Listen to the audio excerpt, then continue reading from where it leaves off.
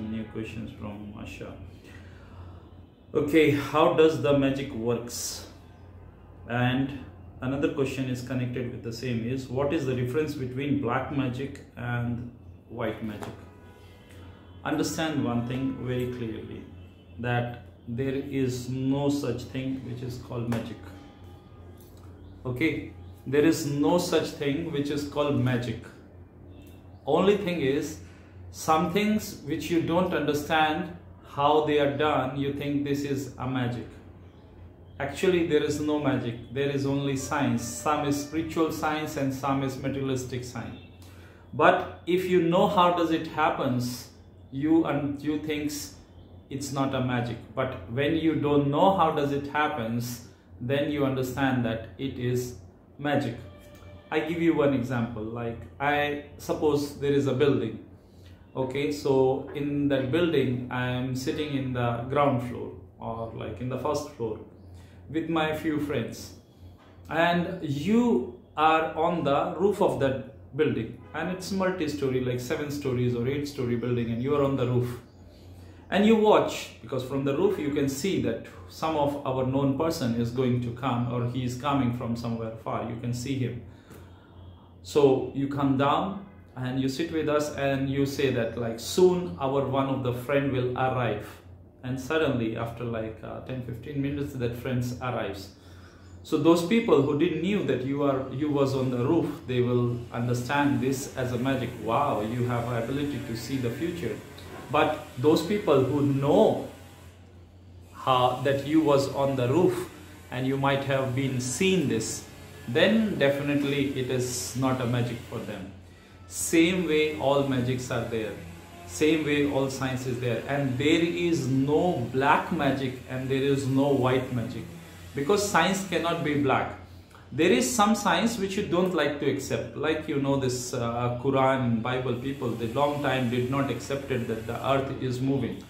They were saying that earth is not moving, earth is fixed, sun is moving around the earth, and they believed it for long time, and they even burned some scientists who said that no, it is not the earth, it's not the sun who is revolving around the earth, it is earth which is revolving around the sun. So this is like, science is just the science. It cannot be good, it cannot be bad. It is just pure energy. Science means it's an energy. It's like an ability to know how. Understand? Science can know only answers for how. Science cannot give you answer why. Science cannot give you answer why.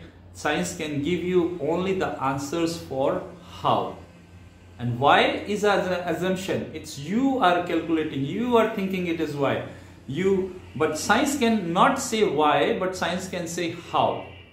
So how your food is digested, science can explain you. But why your food is digested, this you are assuming on the basis of how. But actually science cannot give you the answer of why.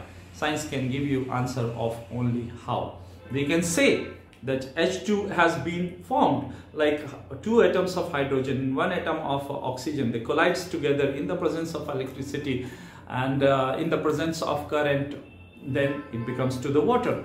But actually they explained how the water became, but they did not explain, they have no answers why. Now the human mind assume on this, maybe the human needed water, that's why this water was required. But human just born some million years ago. Before that there was no human, and before that there was even no animals, and before that even there was no plants, and before that there was no even watery animals, and before that also water existed. So water was not created for humans, water was not created for animals, water was not created for plants, but water was created. So science could explain how water is created, but why water is created, science alone cannot explain. And spiritual science can explain why, but it's very hard for spiritual science to explain how.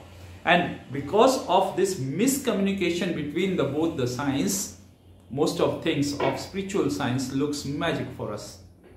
Like there was a yogi, I say there was like 4 people I love who born in last 100 years or maybe 150 years.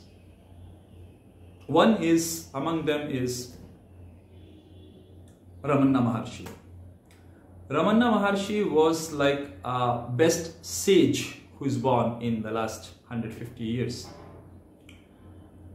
There was nobody equal to him on the sage's life, like how simple he lives, how simply he tried to take this knowledge, how simply he tried to share his knowledge, his wisdom.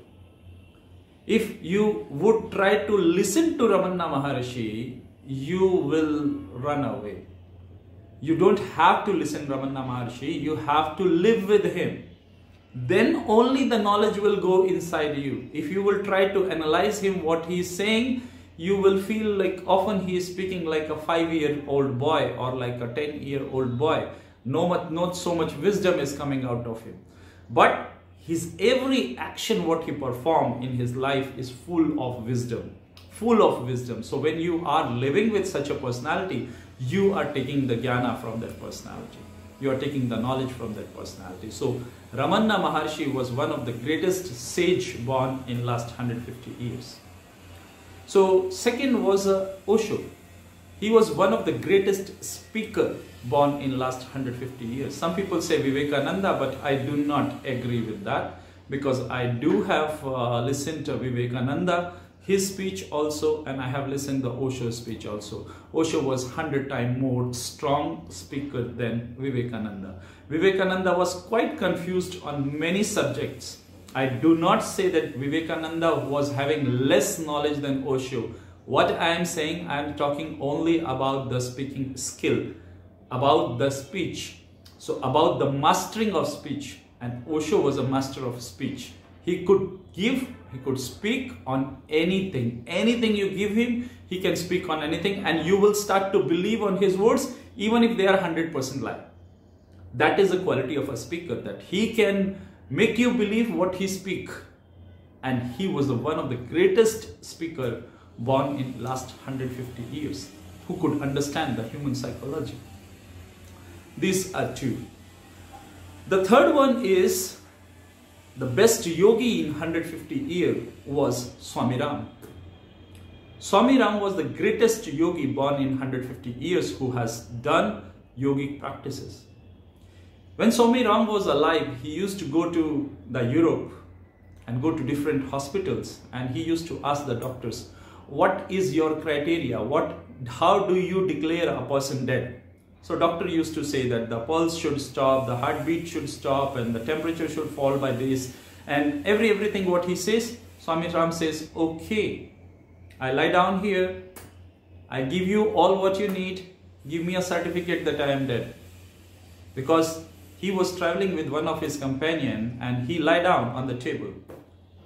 He lie down on the table, his breath stopped, his heartbeat stopped, his pulse gone, temperature fallen. Everything what is required to calculate as a dead body, the assistant asked the doctors, is he dead? They say clinically, biologically, yes, he is dead.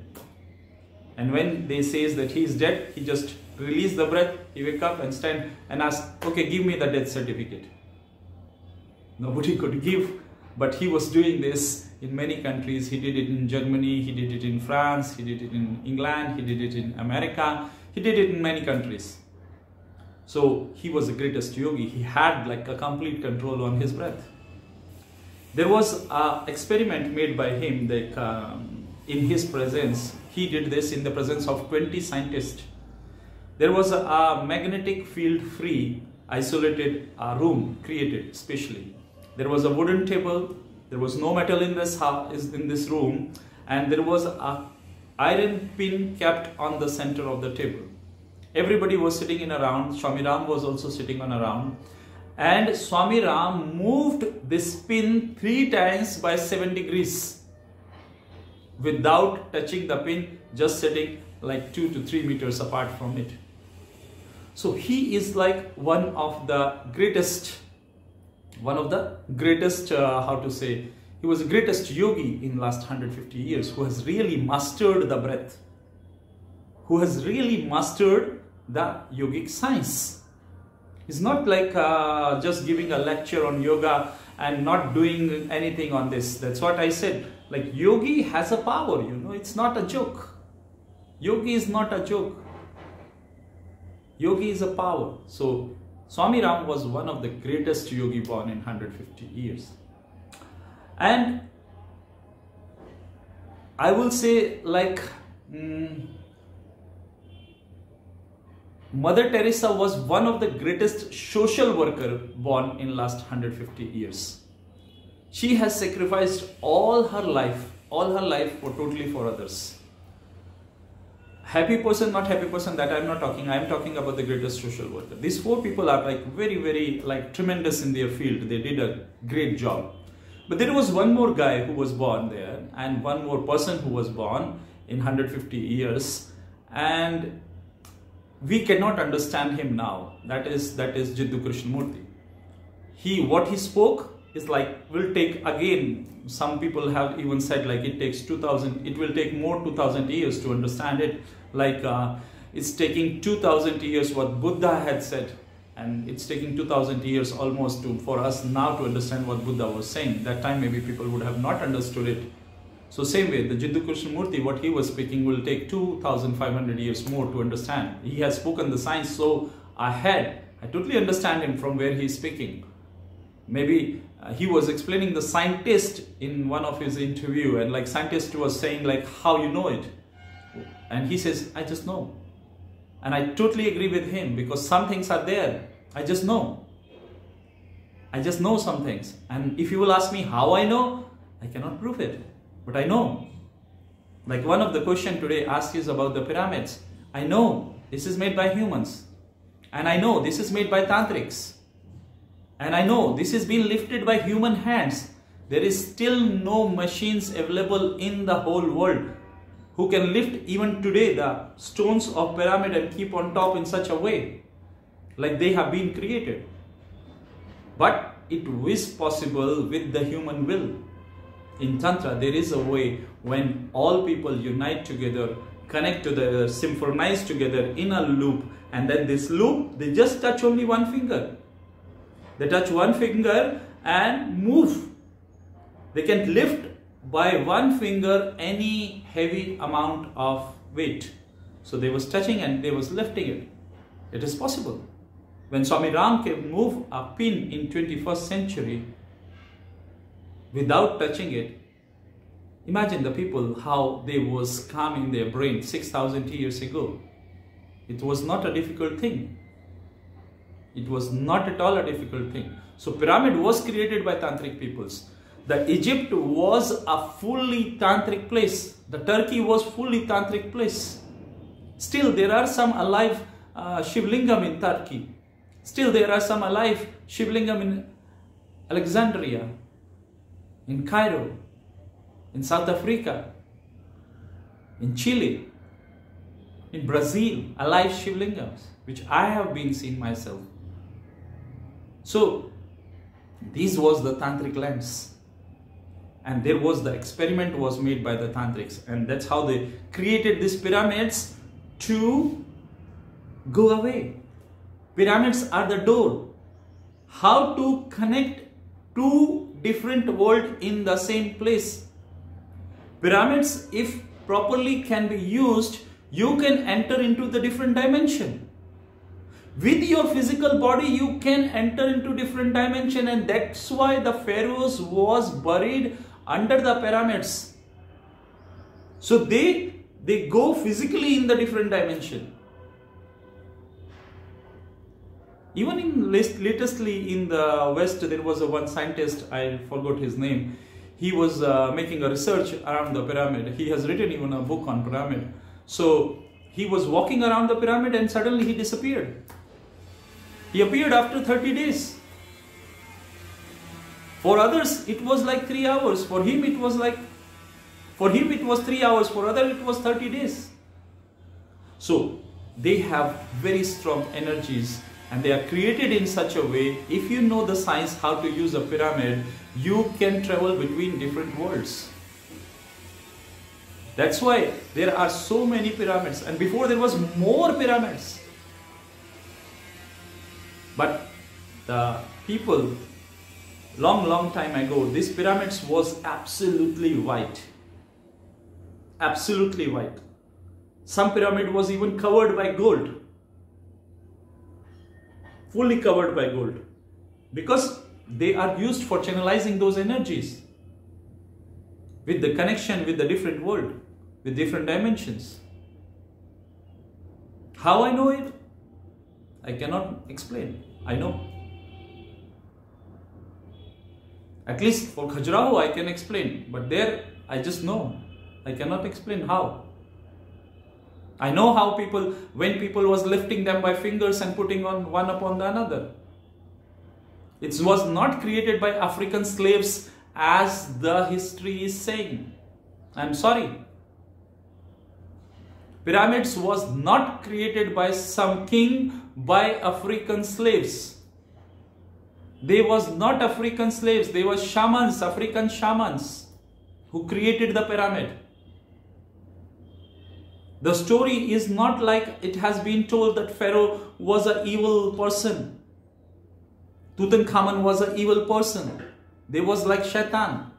Because most of your story is written by those people in whose root is Christianity. That's why everything other than Christianity becomes evil for them. Everybody other than them is doing exploitation. And they are doing the real charity. Pyramids was created by the real tantric shamans of Africa. It was not created by slaves. Even millions of slaves cannot move one stone from one place to another. There is no technology till today. And as they say the elephant was moving it, it is impossible. See the size of them. Even if you need four elephants to move one stone. It's not so easy. So this is a different science from different dimension. How it's there, it's hard to understand. That's why it appears like a magic. So Jiddu Krishnamurti also was having this science, and he was talking about this, that in that planet this is there. And when they asked him, they said like, yes, I don't know. I don't know how I know. I just know. And then that's why I'm saying what Jiddu Krishnamurti has mostly said, it will take more, like not 2500 years, but for sure at least 200 years to 500 years it will take for him to understand totally everything what he has said. Because until the science will not make a research and not manually send human into the space and will start to live in the space, these things what he talked about is hard to understand. It won't be a reality. It is just some kind of fantasy in the head. So this is important to understand, that there is no black magic, there is no white magic. Something which we are afraid and we don't know, we call it black magic. Something which we do not afraid and we know, we call it white magic. Electricity is black or white? Electricity is demon or God? What is electricity? It is good or bad? If you touch it in a wrong place, use it in a wrong way, it can kill you. If you use it in a right way, it can run your fan, AC, your gas stove, it can cook food for you, it can warm water for you, it can save you from cold, it can save you from hotness, it can save you from everything. So electricity is not black, not white. It is just it is.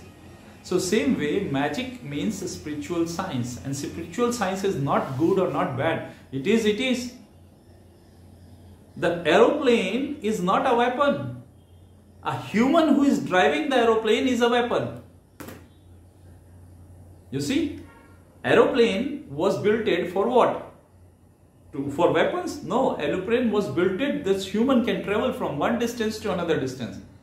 But if in this aeroplane some human come who is having different mood, he can take this aeroplane and hit to the Twin Tower.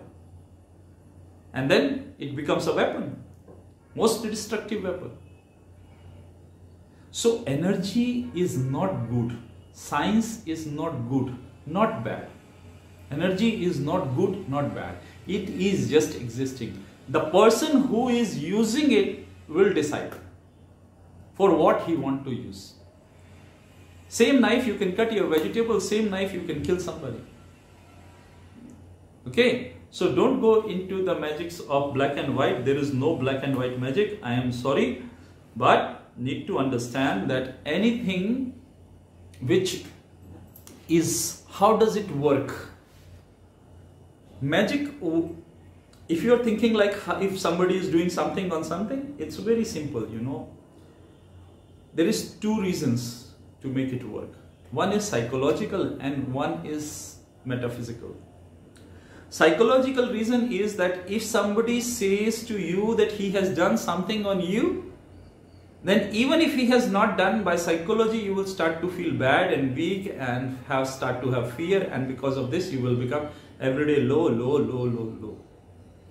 But the metaphysical means something which is working on your astral body, not directly on your physical body. So something which is working on your astral body, yes, by magic it is possible to heal your astral body. By magic it is possible to destroy or to make your astral body sick. It will still dependent on the person who is doing a black or white magic on you and a person who is receiving it. If the receiver's energy is high, if receiver's frequency is higher than the doer frequency, then it will not work. Understand? Like if the receiver on which the person is doing, doer is doing black magic, if his energy is higher than the energy of a doer, then this doer cannot do anything wrong, anything black magic on the person. But same time he also cannot do anything white also on this. That's why when you go to some people, they ask him on whom you want to do, and then they will ask what he does, how much he worship, who is his spiritual master. They ask you everything, details. Then only they are ready to do. Otherwise it can turn back to them also. It is like a weapon, self-destructive weapon. If you don't know how to use, if you don't know how to prepare, it can destroy you. So magic works on our astral body. But when it comes to your astral body, the first thing starts is like a headache. First thing starts is headache. You start to feel headache and anxiety. Headache, only headache will not be black magic. Headache with anxiety can be black magic. Black magic means somebody wants to give and supply some negative energy to you. Whenever you have such thing, one of the best, easiest solution is like take vitamin C, take lemon water, take lemon, or just take a lemon and move around your head 7 times and just cut it and throw it any square, any crossroad you just can throw.